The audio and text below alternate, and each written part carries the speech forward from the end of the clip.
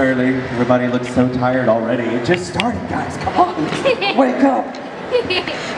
So hi, my name is Josh Grelle, voice actor for... Hi. I just noticed you. We sent you pictures on Twitter. Thank you.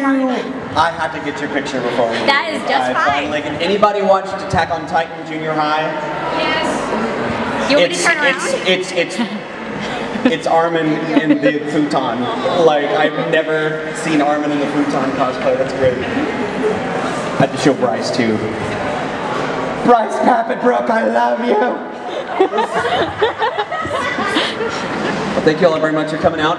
Again, my name is Josh Grelle. I'm a voice actor for Funimation Entertainment, ADV Films, now Sentai Filmworks, Okatron 5000, Cup of Tea Entertainment,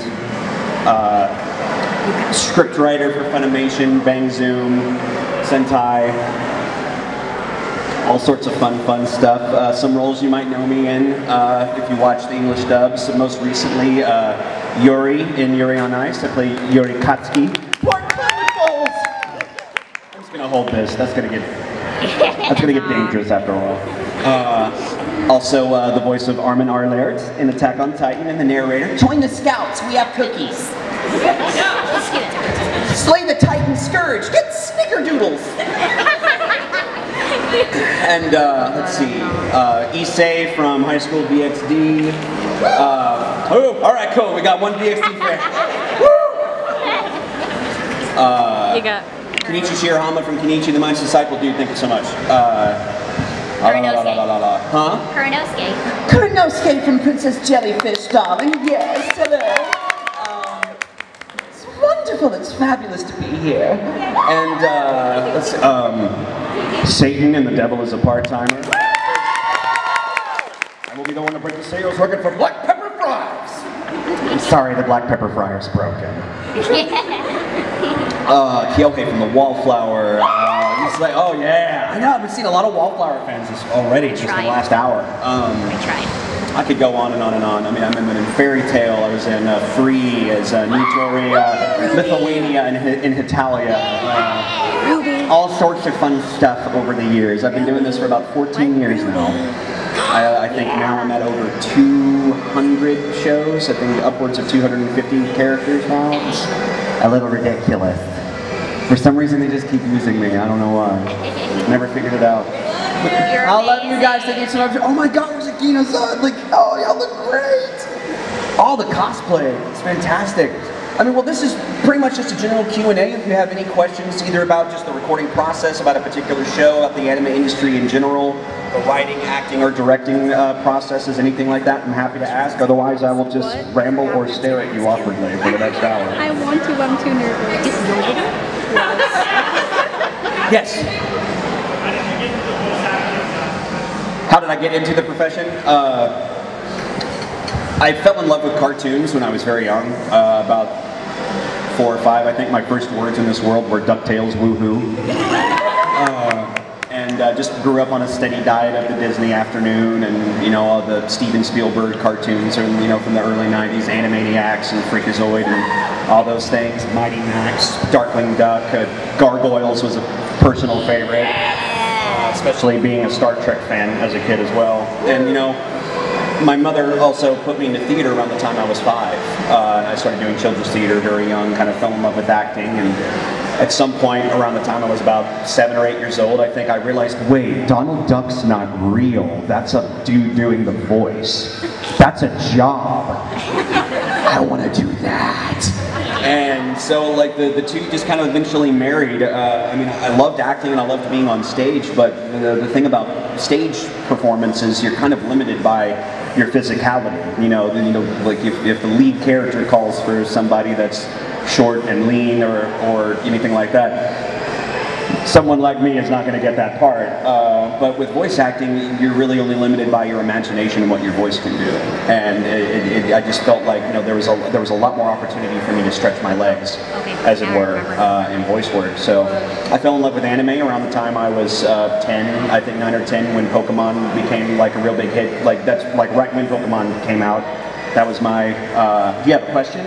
All right, cool. I will get to you next. You don't have to. All right. Rest that arm. Sorry, this thing's loud. Rest that arm. And like eventually we finally got cable in my little podunk town in the middle of nowhere, Texas, and started watching Toonami, all that stuff, discovered Dragon Ball, Sailor Moon, Tenchi and all those guys, and just kind of it became an addiction.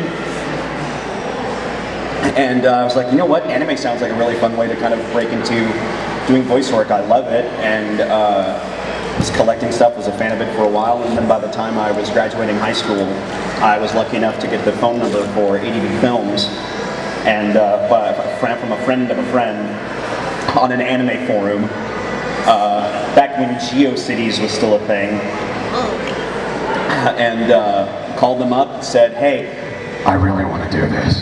Can I come in for an audition? And they said no. So I called them again, and again, and again, and again, and again. It was like, I just emailed them once or twice, a month for about 4 or 5 months, and finally they came up. It was like, okay, hey, we've got a thing coming up. One of our open calls is basically come in and do what we call scream and die sessions.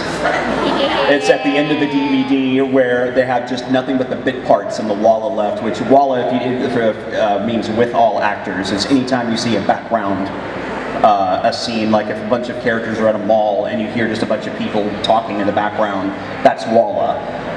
And so I went down, drove to Austin from my hometown one night and got in the booth. I screamed, I died many times, and they liked me enough they kept using me, and one thing led to another, met more directors, auditioned for bigger roles, got bigger roles, and it just kept on going, and here I am 14 years later. Yes, what was your question? Oh dude, awesome, thank you. If you have a question, please stand up and get in line and talk to the lovely microphone so it's not lonely. I want to do one of mine first. Okay. Gina, start us off. So, 1 second, turn it on. Oh, turn it on.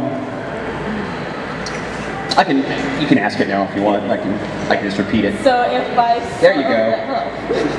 So if by some anime miracle we get more psychopaths, I know. what would you want to happen? You've seen the movie, right? Yes. Okay. First off, I want Ginoza to get an even bigger gun than the one in the movie. That sniper rifle thing was ridiculous. I would like to see, the Sybil system is pulling some weird stuff, especially I would like to see I would like to see something like what happens when the Sybil system just decides, you know what, I've had enough, I'll just, my own law now, and what they have to do to fight that, basically fight the machine. And yeah, that I think would be a fun turn of events. Now that we've just kind of seen it, okay, the rest of the world's kind of screwed if Sybil just continues to go, the way that it wants to go. There is a theory that Ogami might be like that. I can see that. I can see that. But I don't think he would necessarily be a villain as much as he's probably trying to liberate people from the Sybil system. But he would be painted as a villain. That'd be cool though. I'd see that, and then Ginoza, and then it'd be fun to see if he does do that, to see the fine line that Ginoza would have to walk between continuing to serve the Sybil system or seeing if he would actually be punching Kogami in the face, or actually maybe helping him. I would like to see give him that choice, give him that internal struggle. That would be really cool. Hi Armin. How's it going? Good. Is it okay if I ask two, if it's all right? Sure. Okay, the first one is one of the newer shows you're in Another World with My Smartphone. Yeah! If there was Is anybody watching that right now, In Another World with My Smartphone? What a ridiculous show. Yeah. I love it. So if you went to another world, what one thing would you bring? I don't know. Now after doing smartphone, it just kind of feels like a magic smartphone would be the best thing to take. Especially if you have all that magical ability. Essentially he's the most overpowered character in the history of overpowered characters. It's just, I'm essentially God. God just gave me everything, and a smartphone. It never runs out of battery. I love the fact that, you know, the first episode, he was all like, huh, like he's checking Facebook, essentially, like he can still check stuff from, you know, this world. And he was essentially just like, huh, I wonder how long until I stop caring about this. And essentially it's like 15 minutes later, he never again looks at anything from the old world. I don't know. I would probably take, if I could get the same gig as him, I would take my smartphone too. Okay. So then my other one is, you were in an interview back in 2016 and you were asked who would be, your characters, who would be the best road trip buddy. So since it's been a lot longer, you've done a lot more characters, has that answer ever changed? What was my answer then, do you remember? Sadao.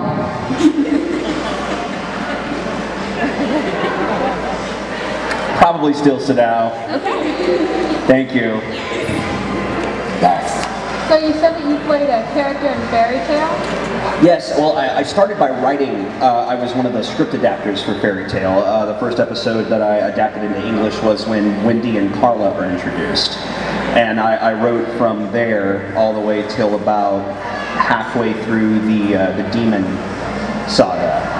Okay, that's the coolest thing ever. Yeah. It's like, I love that. Like, that was the show that I kind of, like, I learned to be an adaptive writer by doing Fairy Tale. I was a writer on it for about 2.5, 3 years. And, yeah, I loved it. And I ended up playing Hughes, the male Hughes from The Other World. And then, you know, they come back to their world and he's a girl. And then I also played Black Snake for the, oh my god, the tournament, the grand tournament. Yeah, the Grand Magic Games, yeah. It's Black Snake, Sand Rebellion. I got to do that guy, that was a lot of fun. But yeah, that was pretty much it. Fairy Tale, thank you. My favorite Fairy Tale character of all time is Urza. Yes! Urza, hands down, holy crap. This is the coolest character ever. Yeah. Hello. Hello. You were just glowy. And oh, thank you very much. Anybody watch Ruby? Anybody see Ruby Volume 4? Yes, I played Tyrion Kalos in Ruby. Oh, hello, Ruby. I love it. I love it. Tyrion was cool just because of the fact that, you know, I mean, like, I grew up with, like, when I was in middle school, high school, that's when Red vs. Blue first started. And so, like, that was my high school, along with, like, it was Homestar Runner and Red vs. Blue. And then I get to end up working with them years later. It was super surreal. But then the crazy thing, too, with Tyrion is the fact that, A, he's the first character that I've had that was mine first. Like, I got to lay him down. Nobody else has ever played that character before in history. It was my original. I got to lay him down and figure him out and stuff. And then the Japanese got to dub me. That's so awesome. It was so much freaking fun. But to answer your question, any funny experiences in the booth? Oh my gosh, yes. There's generally something funny happens most days. I think my favorite, though, still, and I tell the story pretty much at any con, is anybody familiar what it means to leave a bomb for someone in the booth? Yep. Does anybody not know what that means? Okay, basically what that means is, let's say that I'm in first and I'm recording my scenes, as is the case with this story. And an actor, Jeremy Lee, who plays Lucy Hartfilia in the dub for Fairy Tale, she was going to come in immediately after me and record the same scene. So I was laying down the track first, and instead of and I record the actual line that's in the script, but then I also recorded something extra that fits the flaps perfectly, but is, and sometimes, you know, a lot of times, depending on the show, we'll leave something very crude. So when the next person comes in and they're recording the scene and they hear what we left in English for them, they hear our bomb, and then they have to, and then, you know, it goes off essentially, and then they have to try and get through their dialogue without laughing. And so we were recording the 4th volume of a show called Initial D, and my character is essentially the most cartoony person in the show. Anybody seen Initial D? Or say a little bit of Initial D? Okay, for those who haven't, essentially, it's about racing, and it's about kids, like high school kids and stuff, doing drag racing and stuff, and drifting and stuff, like down mountains. Every other character in that show is super serious. It's like, did you see that 4-point turn in that car? Yes, I did see that 4-point turn. That was a very flawlessly executed 4-point turn. This car has 700 horsepower, and it really shouldn't be able to do that turn, but he executed that turn flawlessly. That was amazing. My character is, cars are cool! And, he's just a ridiculous dude. And so in the first season of the show, he has a girlfriend. And they end up kind of going their separate ways near the end of the season, and then 3 seasons later, in this episode, she shows back up, and she was played by Sharon Lee. I was in, this is the end of my session, we get to this scene, and the way that they did the animation was he sees her after a race, and he runs up to her, and has a close-up of his face, and he goes, hey! Close-up of her face, huh? Close-up of him. Do you remember me? Close-up of her. And then back to him, frantically, just hyper-animatedly, just pointing at his face like, and I guess that is what causes her to just be like, oh yeah, hey, yeah, I remember you. Jeremy comes in, and this is what she hears instead. Hey, Jeremy! Huh? Does this look familiar to you?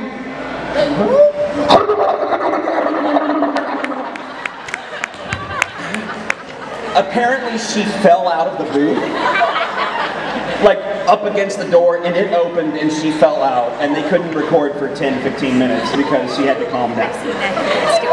And like, yeah, that's my most successful bomb to date. No, and it's my favorite story because it's just so, it's so easy. I didn't have to be crude, I didn't have to, do anything ridiculous, just, and it worked. I'm still deciding. I understand you don't have to tell, if you're not allowed to tell us this, but will Tyrion be showing up in Volume 5? They haven't contacted me yet to do anything for Volume 5. All right, got it. I'm assuming he's gonna be back. 1 week. I'm assuming he'll be back. He's not dead, and he's pissed. He's really injured. Say that again?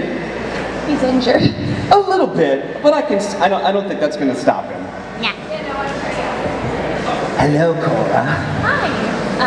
What is the screenwriting process like for anime? For when we're adapting into English, essentially we'll get, especially nowadays because we're doing simuldubs, it's a lot different than what it used to be. Anybody not familiar with the term simuldub? Okay, so for the last like 2 or 3 years, Funimation, if you're familiar with simulcasting, which is essentially the day after an episode comes out in Japan, it is up on the website, fully translated with subtitles. So within 24 hours you have that and you can watch it and read it. Simuldubbing is essentially the same idea, but so within about a week to 2 weeks tops of an episode coming out of a show, we have that episode up fully dubbed into English. So the process, what it used to be was, we would have an entire show, or at least a season of a show, like Fairy Tail. Fairy Tail would come out at like 24 episodes at a time. We would have all 24 episodes, or at the very least 13 episodes. They would usually break up their stories into 13 episode chunks. And we would get full 13 episodes. We would write all 13 of those over, like 2 or 3 writers would write them over the course of about a month and a half. And then we would turn them into the studio. They would record 6 episodes at a time, 6 or 7 at a time, over the course of yet another month. And then we would put them out on DVD, have them fully authored and released now on DVD about 2 months later. So you're looking at about a 5 to 6 month process. Now, 24 hours after the episode comes out, we have the subtitle translation. The subtitle translation is sent to an ADR script prepper, who then has 24 hours to go through the entire script and find every single millisecond of where a character starts to talk and has to time code it for me. Which is, essentially, it's like a time code is a set of 4 numbers, hour, minute, second, frame. And the frame, goes up to about 24. So they have to find down to the frame of where every single character starts to talk for that episode. Generally ends up being about 500 cues, translates to about anywhere from 19 to 27 pages of just character, time code, this is what they're saying in the translation. It ends at 11:30. Then that's sent to me, Or at 12. or someone like me, and we then have I can ask them. as long as a week or as short as 2 days to fully adapt that script into English. And basically what that means is I sit there watching the episode and I watch every single individual line at least a dozen times, trying to figure out, okay, how am I going to take this translation, make it sound like it was initially written for English, for an English-speaking audience, make it sound natural. Any information that's in the Japanese that doesn't translate over, I have to figure out what is an equivalent to the English-speaking language, or specifically to American culture, that we can put in there so that they understand what it is we're talking about, and also fit the mouth movements, which don't even fit usually in the Japanese because they're so fast. They have to work so fast to draw everything. So the Japanese actor could just be talking forever, and the flaps will do that. And I have to figure out a way to put all of this information into that little bitty amount of flaps, and so make sure it doesn't sound like William Shatner wrote it. And yeah, and do that within 2 days to a week. And it usually takes me, for half of an episode, it usually takes me roughly 10 to 12 hours to just do half an episode. That's now after doing it for 6 years. When I first started, I needed 2 weeks to do one script. For the first time, they gave me 2 weeks to do half a script, and I took the full 2 weeks to do half. Like it's a learned skill, and very difficult. Is that thing ringing for everybody too? Yeah. I'm so sorry. Like, can we turn that down a little bit? Testing, testing, testing. Go down more. There we go. Is that okay? Can y'all still hear me? All right, cool. There we go. Thank you. Yeah, you bet. Yes. All right. So, Senpai. hey, so I have 2 questions actually. Okay. What's your favorite anime and what's your favorite manga? I'm not much of a manga reader. The answer is actually the same for both, though. The Slayers. Slayers? The Slayers. Anybody familiar with the Slayers? Very proud of 5 of you. The rest of you have homework. The Slayers was essentially fairy tale for the 90s. It's my favorite show of all time. Sword and sorcery, fantasy, lots of ridiculous over-the-top comedy, really good story, fantastic, lovable characters, and most of the for the dub, that's where it's the show that most of the cast that would eventually become the leads of Pokemon got their start. Oh, wow. So like you'll hear like Lisa Ortiz plays Lena Inverse. She's the lead character. She's this wily sorceress who's known for hunting dragons and bandits, and is also she's a miser. She's a miser. She's a gold digger. She'll do anything for a coin or for food. And she just kind of goes on these wily adventures and ends up fighting gods. Like it's just. She'll probably ask something. And in between all these fights, there's always just ridiculous hilarity that ensues in every episode. Highly recommended. It's 4 seasons long for the anime. It's got like 7 or 8 OVAs, 3 or 4 full-length feature movies, and all from the 90s. The most recent, the 4th season of the actual series, they produced in the early 2000s, and Funimation put it out with the original cast. Highly, highly recommended. If you're at all a fan of fairy tale, Slayers is for you. And yeah, it's the only manga that I really ever collected. Yes. Hello. Thank y'all for coming. Yes. Okay, so at the end of Volume 4, we saw Tyrion get his tail cut off, right? Yes. Spoilers. Sorry. So good. I know. Right. Volume 5 is on like a week. Do you think it will get replaced by like a Grim Death Stalker? Yes, like I'm hoping that they give him like a mechanical or like just like something like they did with Yang. I was thinking more like with Salem, she could replace it with a Death Stalker tank. Like a Grim version, that would be sick. That would be cool. And also, I don't know though, will she reward? Yeah. I have a feeling he's just going to go off the rails and try to get revenge. Possibly. So, but like, who knows? I mean, he's literally insane. Right. So we'll see. Also, one more thing. Yes. I know you did it before, but can you give me your best Tyrion laugh again? Tyrion laugh again? Cool, yeah. Can I?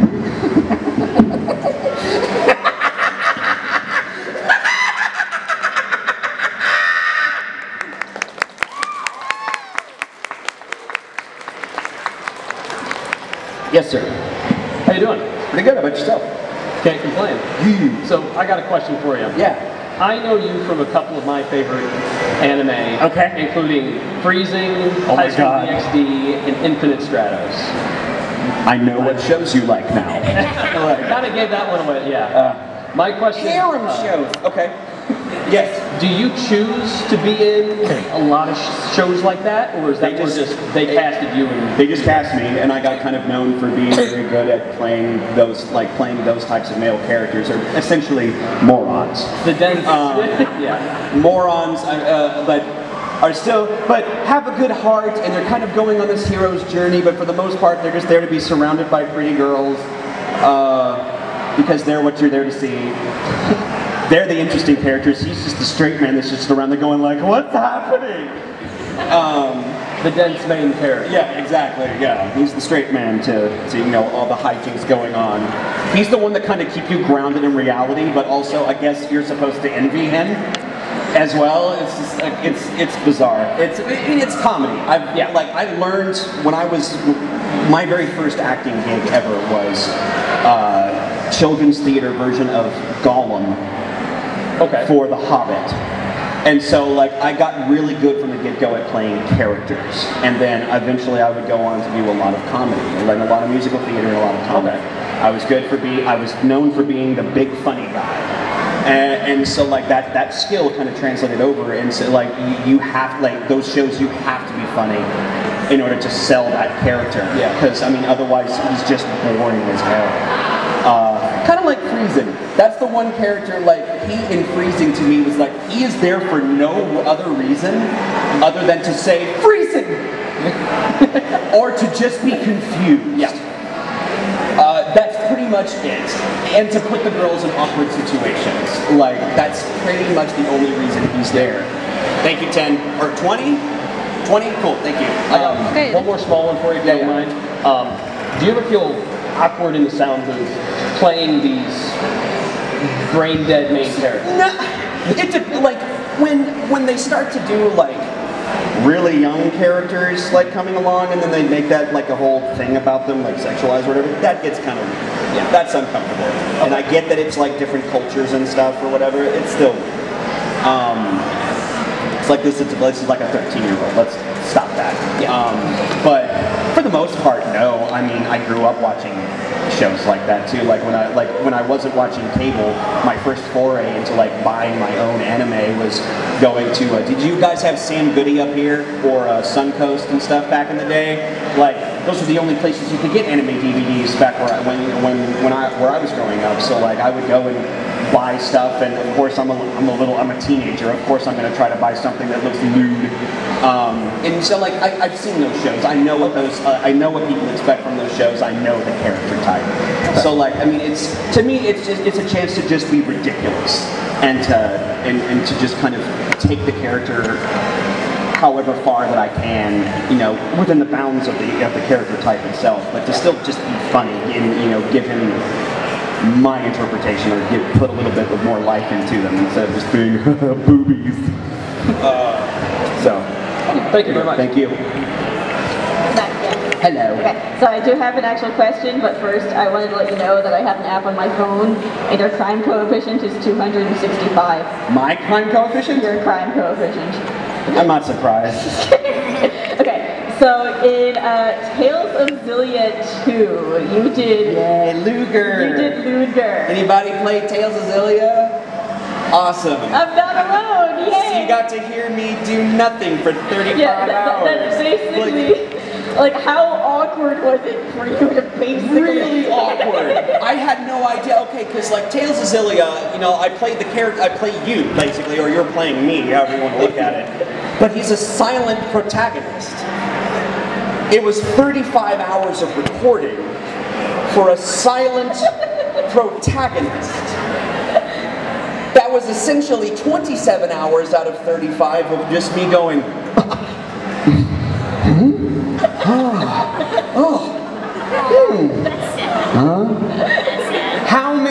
can you sound confused? And it's just, it was just like, wait, he's silent? Why am I here? It ended up being really cool, and especially, then later, I get to record all his attacks and stuff. He does say that, and if you beat the game once all the way through, then play it again, then you get to hear him say at least some things. But yeah, it was really bizarre.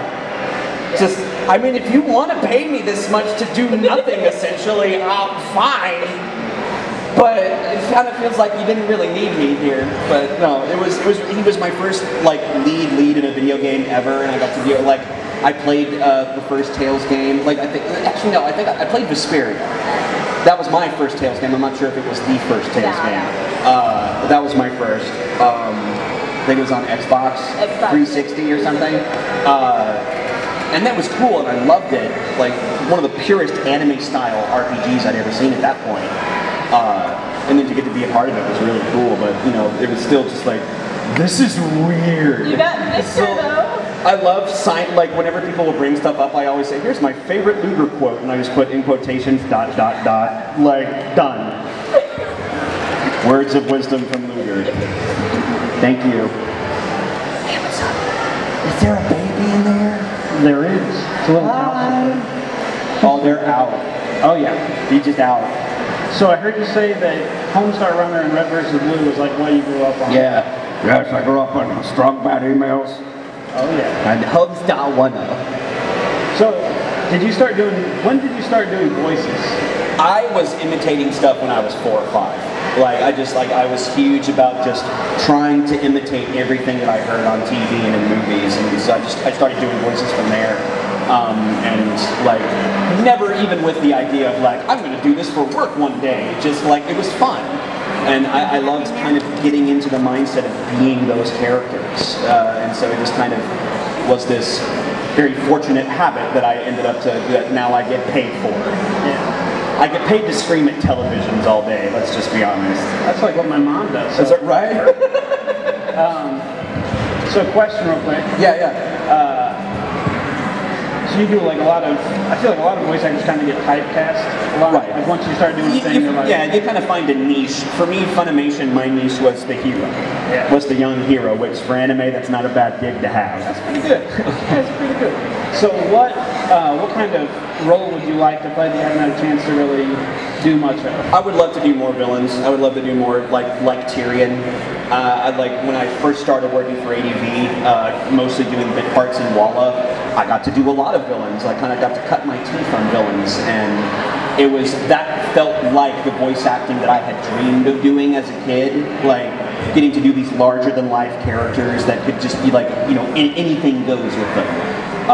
But when you're playing the hero, and nowadays so many animes, the characters, while they may be doing or being around these really outrageous things, the characters are still played relatively very straight. It's a lot more natural these days, and it's fine. It's still very challenging work as an actor, but it's not that I get to be kooky, zany, cartoony kind of stuff that I dreamed about doing, and that's what I want to play now. Just zany villains. Well, I hope they cast you as one of the 57,000 One Piece villains soon. Oh, thanks, man. I played a couple of One Piece villains, but and I got to play the Thunder Duck for the Strong World movie. I think it was Strong World. Yeah. Billy. That's awesome. I got to play him. That was fun. Cool. Thanks. Yeah, thank you. Hi. How's it going? What's your name? My name's Addison. Addison? Nice to meet you, man. What's your question? What character have you done that you related most to? Yuri. Yuri and Yuri on Ice. I think really hi Yuri! There's a Yuri! And there's a Yuri! There's a Yuri.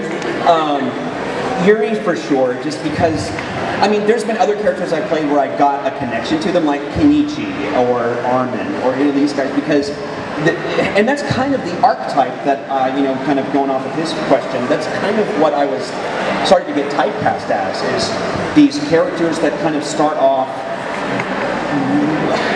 not really believing in themselves, or they don't really have a lot of love for themselves, but they want to get better. There's something that they want so bad that they're willing to, even though they don't have this confidence or this self-love, they're willing to do something comes along that is, pushes them towards doing it.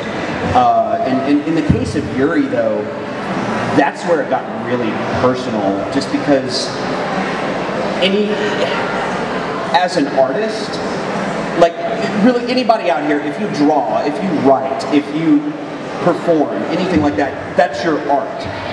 And Yuri's art is ice skating.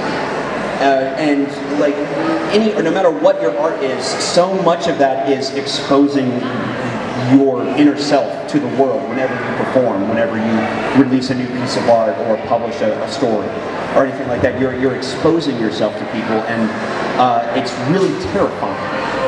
And for Yuri, I kind of feel like, and every artist, at some point in every artist's career, who here draws or does some sort of art? I mean, this is everybody does. Like, keep your hands up.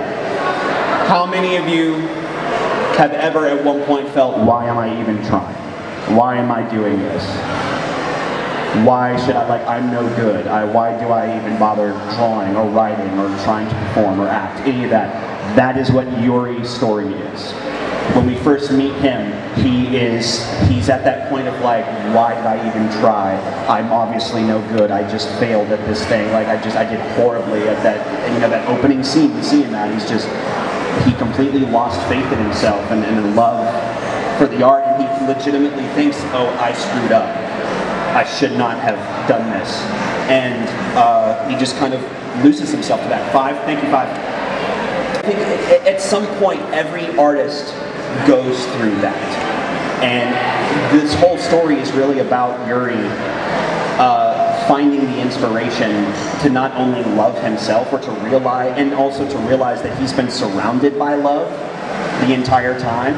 It's the story of what inspired him to rekindle that love and for his art and to really go after it.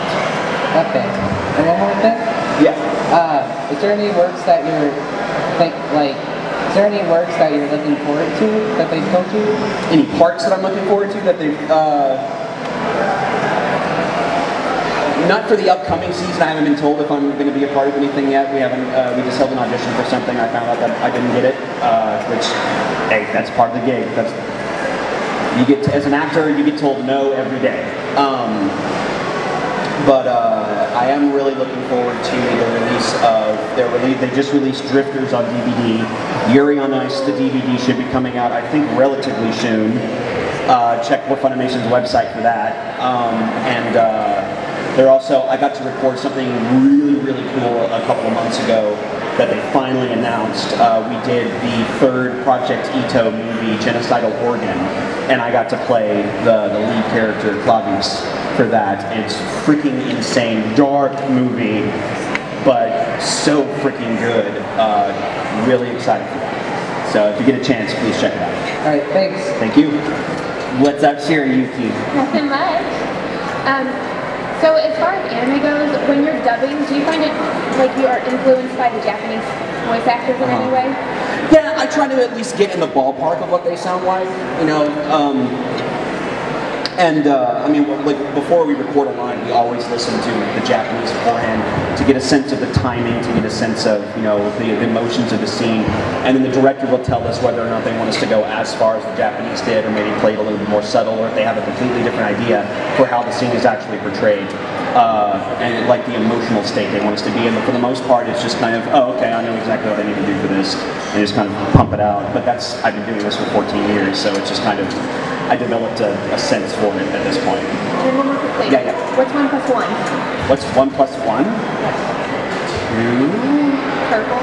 Oh, purple? Oh my God! What was that from? That was Shireen. 1 plus 1 is purple. It won't turn off. Hi, sweetie. Hi. So I was just wondering if maybe you could wax a little bit on your experiences with the Princess Jellyfish? Of course, darling, I love Princess Jellyfish. Jellyfish came along for me to really, and this will probably have to be my last question. I'm so sorry. They just told me 5 minutes a little bit ago. I'll try to get through everybody really quick. Kuranosuke and Princess Jellyfish itself came along at a really great time for me because as a fan of anime, I was really starting to get burned out as a fan, just because we had this slew of nothing but shows that was just gravity-defying sparkly boobies and no story.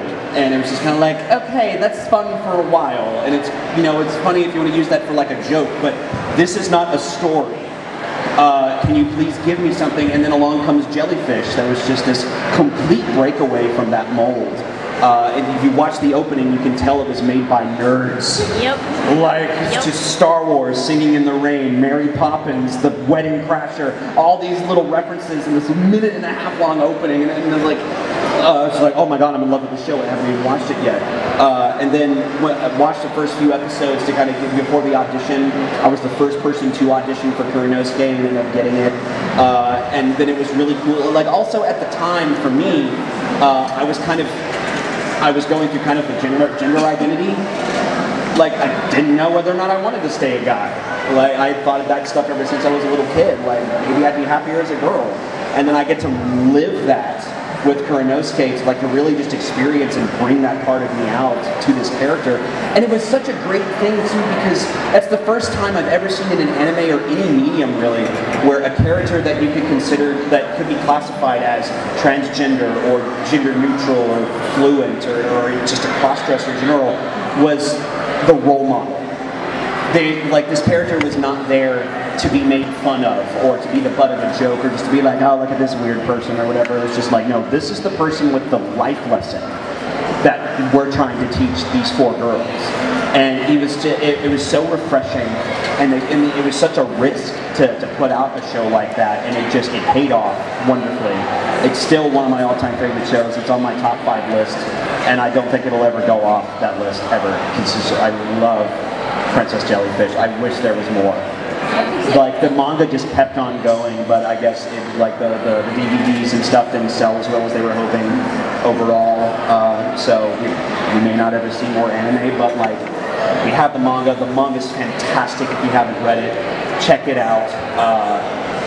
But if you've never seen the Princess Jellyfish anime, please do yourself a favor. It's if you go on Funimation, you can watch the dub or sub, either one. It's an amazing show. Thank you, sweetie. Thank you. You bet. Thanks for coming. Yes. Hello. I will try to get all 3 of you. Okay. 2 really quick questions. Can we just do one? Okay, 1. The most important one, I think. Okay. Is it okay with you? Could you do the black snake jacket again? I can afford you. I really want to tell everybody that I want to brag about it. Yeah, alright, cool. You ready? Yeah. Alright. This is Black Snake from Fairy Tale. Don't screw with me, or you'll get a sand rebellion to the face. Whoa. Okay, You bet, thank you. Hello. Hi. Yes, sir. So I think I'm the only high school DxD fan. Maybe there are... I don't know. There's probably some others here. It's okay if they don't want to. Yeah. But I just have one quick question. Yes. Akano or Rias? Akano. All right. Yeah, Akano, hands down. Yes. Is there any character that you haven't voiced that you think you would have liked to do? I would love to play any character if they ever make another Slayers. Like another season of Slayers. If I could just be a bandit that pops out at one point, just ha-ha, and just dragon slaved like to infinity, Team Rocket's blasting off again, ding, gone forever, I would be so happy. Like, I would just, dream come true. Or anything in a Star Wars animation. Anything. Or more, of course, more Princess Jellyfish, but like, she's asking anything that I haven't voiced in already. But yeah, those specifically, Slayers or Star Wars. Thank you. Thank you so much. Guys, thank you so much for coming, taking 3 questions. I hope you had a great time. Enjoy the convention. And have a wonderful... Oh yes, and for those who were in line earlier, that I'm so sorry I didn't get to get to autographs for you, but I will be in the next room at my table signing for the next hour, maybe a little bit more. I want to try to get anybody who wants a signature. I want to make sure I get everybody before they have to take me to the airport. Thank you again.